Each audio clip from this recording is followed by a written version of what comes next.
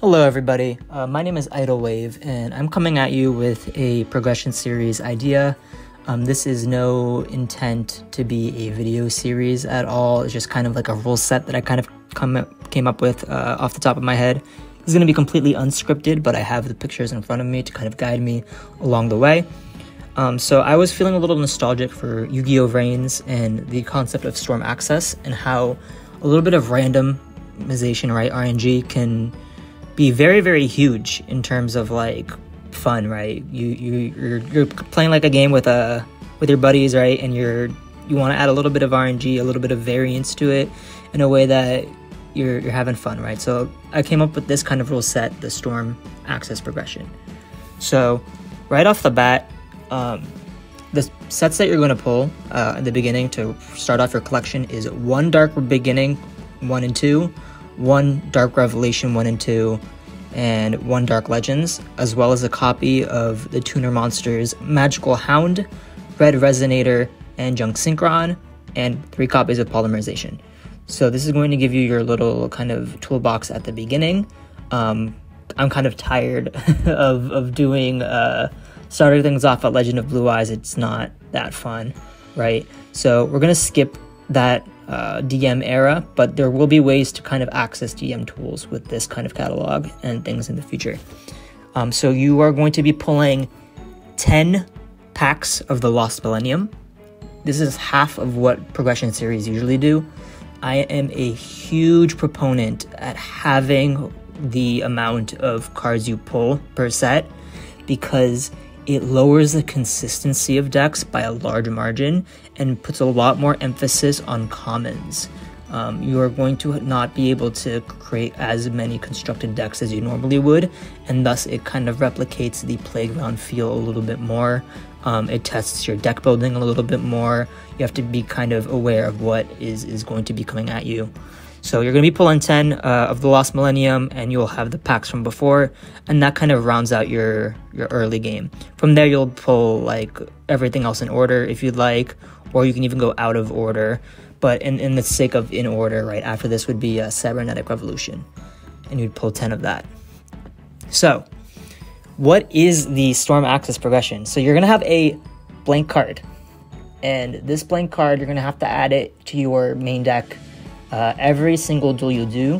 So you're going to have that card in your deck. That card, at the start of the duel, both players banish that copy of the blank card from their deck, and it'll come up when you Storm Access. So what are the Storm Access conditions? When your life points are 2,000 or less during your turn, it's going to be mandatory, okay? So if you get hit by like a direct attack, right, and then you're at like 1,500 life points, you're going to, on your turn, as soon as your turn starts, you can use Storm Access. This is mandatory, like I said, so you can kind of play around it in a way. If you don't think your opponent can benefit from it, you can kind of attack around it, or you can kind of avoid the Storm Access, right? Just like in the anime, people have kind of avoided putting their opponent at that much life points. The reason why it's 2,000 instead of 1,000 is I just doubled the number from the anime. 2,000 is a more realistic number to be at. So number 2 is you may Storm Access before your draw or during either player's main phase. During either main phase. Sorry, not either player's, during your own main phase. So the reason why you can specify before your draw is for the second part of this mechanic that I'll explain later, but just keep that in mind. At any point in your turn, basically, except like in the battle phase, doesn't really matter, but like during your turn, you can just say, I'm going to Storm Access. 3, the Storm Access lasts until the end of the turn. So if you do not Storm Access anything, once you are mandatorily put into Storm Access during your turn, you do not get the Storm Access anymore for the rest of the duel.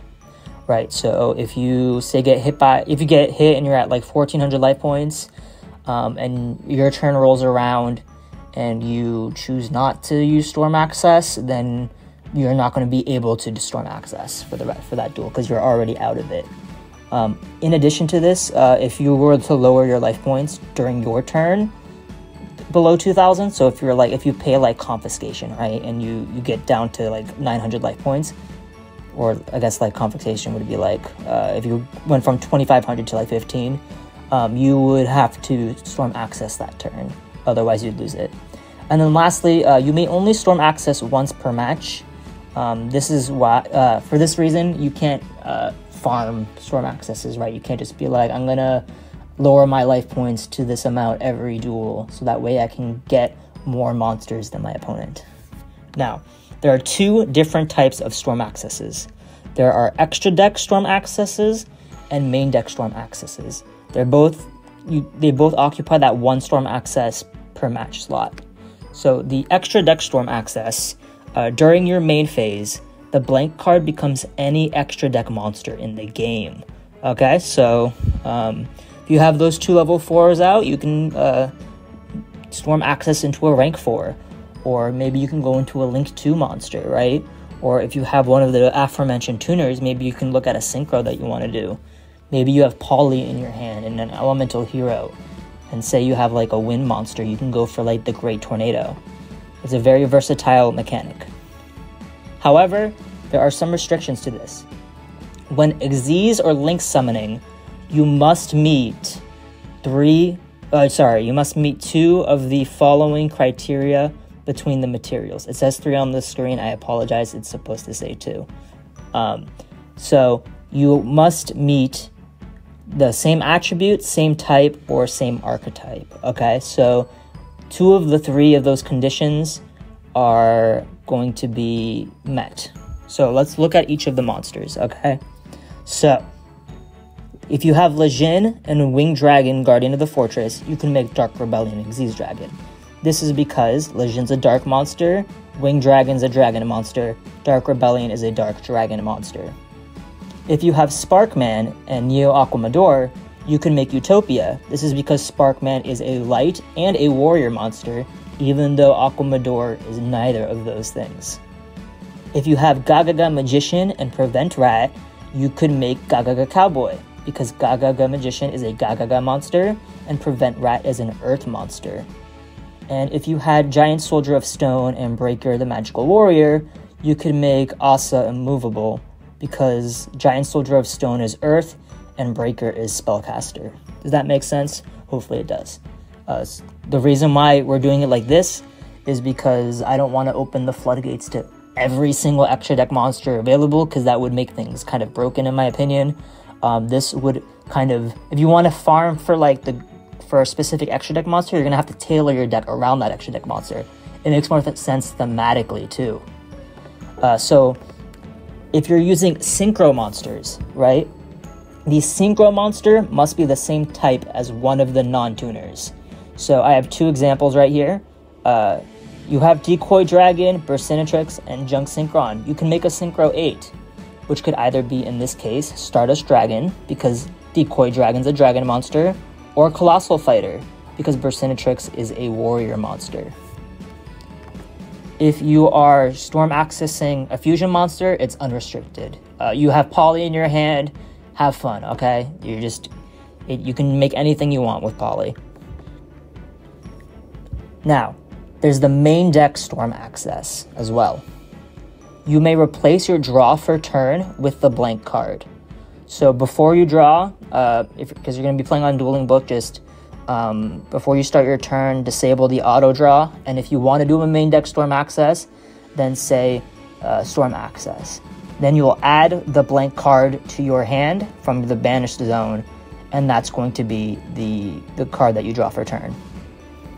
So the blank card is can get you out of the situation, right? The blank card becomes any main deck monster that would help you in that scenario. So I have this little example right here of Caius and Blue Eyes White Dragon. As you can see, an extra deck storm access isn't going to help me here, right? Like, I have 0 monsters on my field. I can't do anything with an extra deck right now. However, if I say declared storm access and made the blank monster a Terratop, I could special summon it because I control no monsters, and then tribute over it for Caius, and then Caius could out the Blue Eyes. That's an example of a main deck storm access. I'm not sure if I mentioned it earlier with the extra deck storm access, but the card that is banished, the blank card that becomes the extra deck monster, any card that you're storm accessing into is going to be the blank card, right? That's going to be, you're just going to add that to your extra deck, or add that to your hand if it's a main deck monster, or place it onto the field as if you were summoning it if it is an extra deck monster.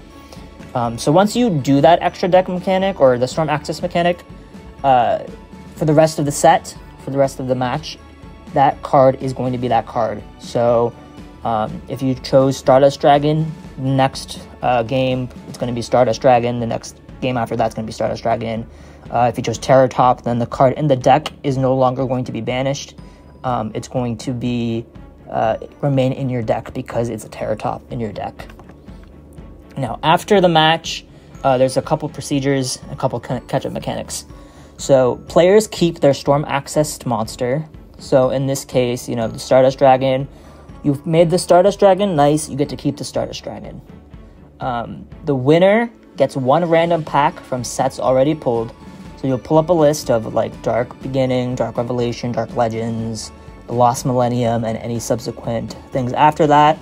And then you randomize which one of those you get to get an extra pull from. So you get some cards that way. That way you can be able to farm some DM cards. You can be able to maybe round up your pools a little bit better. It can be good.